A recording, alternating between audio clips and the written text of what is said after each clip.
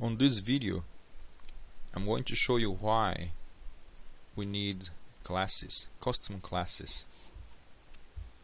So here my main, let's say I need a player. So player P equals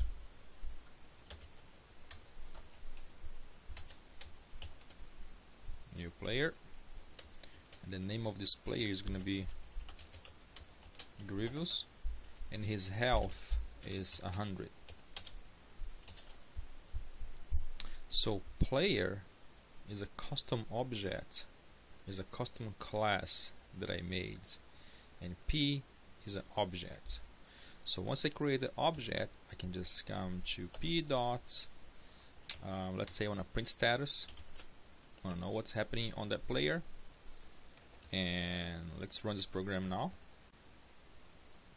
So I run and I set the player, I created the player, and then I print the status. So notice that in 2 lines of code I achieve a lot. So let's keep on going. So if I want my P dot, let's say I want to update health, and whatever health it is right now, I want to subtract 20. Now, if I want to know the status again, I want to call this function from this class, and that does 2 things. So the first thing it did is it created the player and it gave some status, and then I updated the health of the player on this line here, line 12. And then on line 14, I printed all the status again.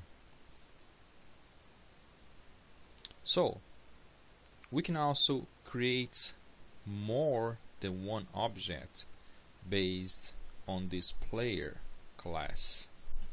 So now let's create a second player. So player P1 in this case equals new player. And the name of this guy is going to be Joe, and for whatever reason his health is going to be 150. And let's say that the player P1 gets shot in the leg. So when that happens, I want a P1 and I want to update the health, and I want to take 30 health away. So if I print the status of player 1, who happens to be Joe, his name is Joe, then I'm going to have a different results. Notice that I'm using the same class, so the class player and the class player with 2 objects, object P and object P1. So even though I'm using exactly the same code, they're different player because they're different objects. So let's run this. So here it is. So I have Grievous, which was my first player. The health is 100, and then Grievous lost some health. Now health is 80. And then I create another object, and the name of this guy now is Joe, and Joe started with 150 health, and then got shot in the leg for whatever reason, lost 30 health. And if I print the status again of player 2, then it goes down to 120. And you can create multiple players. The point here is that with one class you can instantiate as many objects you want. Player is the class, P is an object, player is the class here again, and P1 is a different object.